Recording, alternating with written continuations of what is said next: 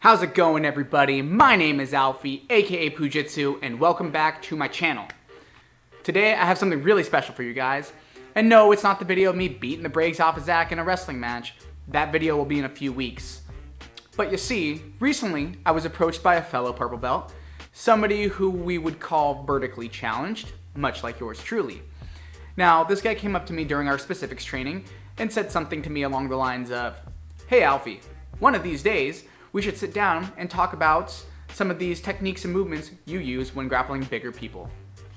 Well, boom, that got the gears grinding up in the old noggin, and I started really paying attention to what techniques and movements I use when I grapple people who are like twice my size. One of which I'm going to demonstrate here today, and that is the hip heist.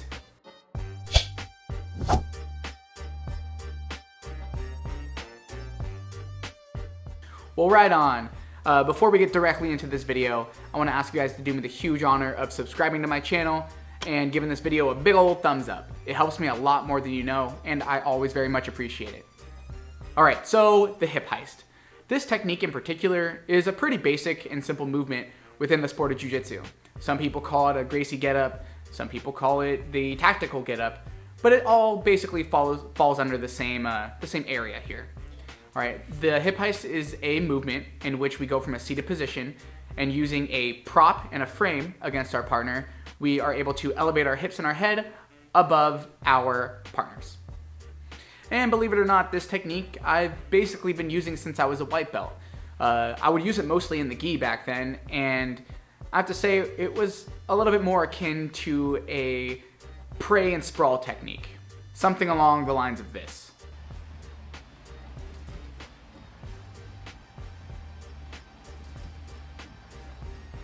And believe it or not, that actually still kind of works sometimes. But as I've become more learned in the sport of Jiu Jitsu, I've been able to take what technique was once a spazzy white belt kind of pray and sprawl and refine it into something a bit more technical and a bit more effective.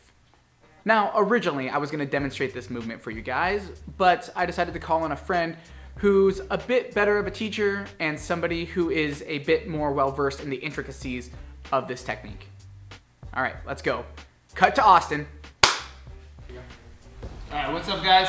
Just looking at the hip heist. To start off with, this is basically just a Gracie get up. I don't know if you've ever seen post, block hand, move your hips forward, coming up, elevation change. Here, 1, 2, start going to the feet. So just looking at this with my partner, there's going to be some things that we need to keep into consideration when you're doing it. A lot of times when you're working, like I may be working with a collar tie, when my partner's pulling backwards, a lot of times I like to shift my hips forward and then get backwards like so. From there, I'm giving my partner availability to my leg to start wrestling and doing that kind of stuff. So it's important that we keep a frame in the side of their collarbone with our collar tie when we're here. And again, there's going to be reactions where they grab our legs or they get to a body lock, and we need to be ready for both these scenarios. So this is basically just an elevation change. Another thing to keep into consideration when you're doing a hip heist is, and I actually run this one the most, is when people grab my legs, and I can always hip heist on the leg coming back, but if I had my right leg forward and I got my bottom leg grabbed, it'd be a difficult thing to come up. So playing with different gripping strategies, we're coming in, maybe my partner starts to work towards my back on a hip heist, and we're essentially just getting to a standing position, coming up, working into a wrestling position. The advantages of hip heists, especially with like bigger players, when you can't get your game going, there's pulling backwards, pulling backwards, pulling backwards. Switching, where we have an advantage of height, can open a lot of things up. It also forces your partner to either wrestle into you or just sit back on your butt. And you can knock them over and start playing top position. Those are two things that are going to happen. Either they're forced to wrestle, or you can just like knock them over because they're fleeing.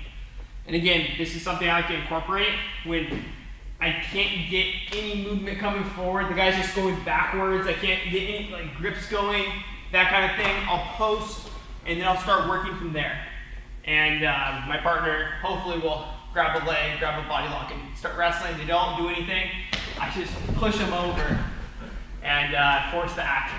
So it forces them to engage and you know, keep the pace of the match. Yeah. Sweet.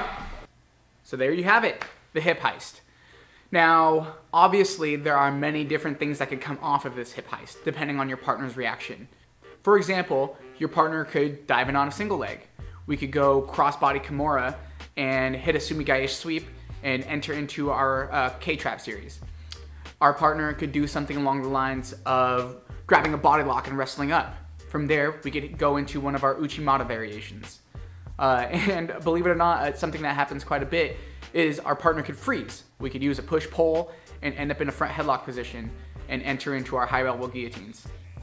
And obviously those are just 3 of the many different reactions you could receive from your partner after hitting this hip heist. Well, there you go. I really hope this video helps my fellow little guy grapplers out there. Thank you to Justin and Austin for helping me put together this video. Really appreciate it. Make sure to give this technique a try. Let me know if it works for you down in the comments. Any questions, let me know. All right, thank you all for watching. I love you all. Alfie out.